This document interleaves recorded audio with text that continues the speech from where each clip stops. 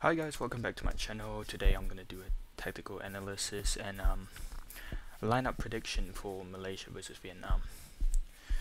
So let's start off with in goal. We have Farizal. Farizal played really well the first game against UAE.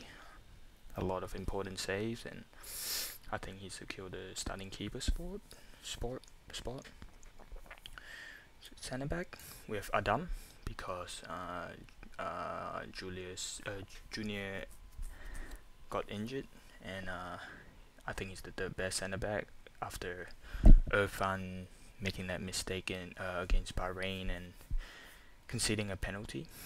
So Adam at centre back with Aidil, pretty simple, captain, good leadership, consistent player.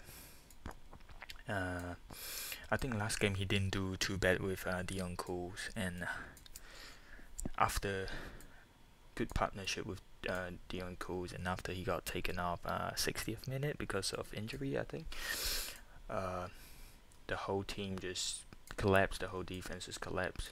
So very important player for Malaysia. Ideal. For left back, I've picked Kobinong. I don't think there's a lot of discussion around this. Kobinong, best left back, good overlapping runs for Safavi.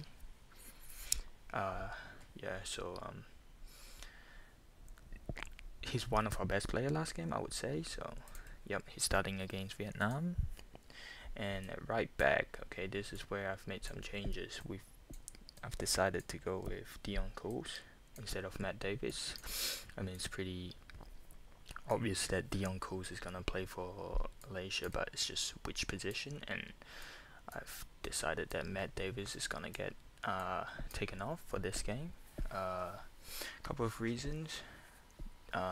From last game, we can see that Dion Cools has a really good long ball, and it's a few times where he put Malaysia into a really dangerous position. His pass to Sumare. So I feel like playing him at centre back is taking away this part of his game. So we're gonna play him at right back to give him more opportunity to put those crosses in, put those long passes in. And another reason is Matt Davis. As we know, recently TMJ commented on his Instagram post, got mad at him for posting midnight.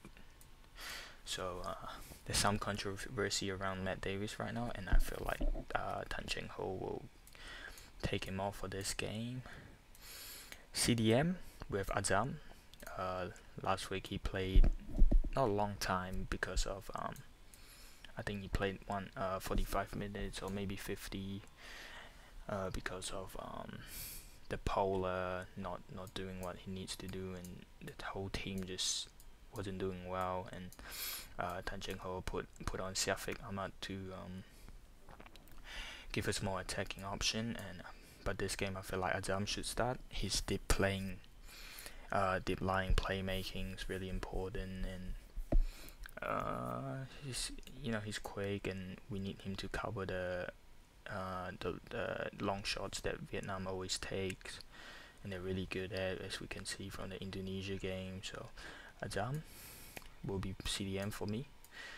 At center mid we have Liridon or Matdon, because I know last game he didn't play well, but I feel like his height, his physical trait is really important for Malaysia. Having a naturalized player that is naturally bigger than most Southeast Asian player, and it's gonna give us a lot of advantage for the game against Vietnam. At other center mid, left center mid, we have Brandon Gunn. He was suspended the first game because of yellow cards, but I think one of the reasons we didn't play well against UAE is the lack of creativity, the lack of line breaking passes, and we've seen it from the game against Thailand in 2019. Brandon Gunn's really important for going forward and attacking. His creativity, his passes, really important player, and I think he's going to come back to the lineup against Vietnam. At left mid, I know some people are thinking about Lukman, but for me, it's still Safawi. I feel like his set piece, his free kick, and just him cutting in from the left and shooting from the left to, it's really important for Malaysia, and he's scored a lot of important goals. I know he's not in form right now, but I still think it's too important for this team to drop. And he played a really good crosses into the Polar in the first game, and you know, I still think he's really important for Malaysia, and he needs to start. At right mid, I have Sumare. The pace, the physical size, and working with Dion Coles, I think that is one of the most important partnership and for our game against Vietnam, because we've seen in the first game Dion Coles playing long passes from centre back to Sumare, and a few times we've caught the defense out. So I'm looking forward to see a lot more of those passes from Dion Coles to Sumare, long passes.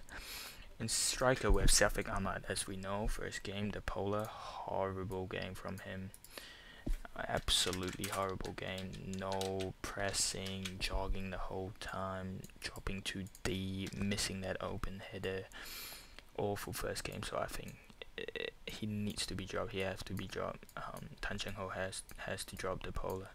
And as we can see from last game, when Shafiq Ahmad came on, the whole energy, the intensity, everything increased after he came on. So I think he's earned himself a spot in this game against Vietnam, and as we can see against UAE in 2019, he's got that area ability, he's got that scoring ability, and you know, looking forward to see some crosses from Dion Coles into the box for Shafiq, and just the pressing that he brings will help the team a lot. Last game we can see the Polar dropping in way too deep into midfield and just being out of position the whole time, and should have been taken off. He did not, and that's one of the reasons we lost. So yeah, this is my starting lineup for Malaysia versus Vietnam. Thank you for watching.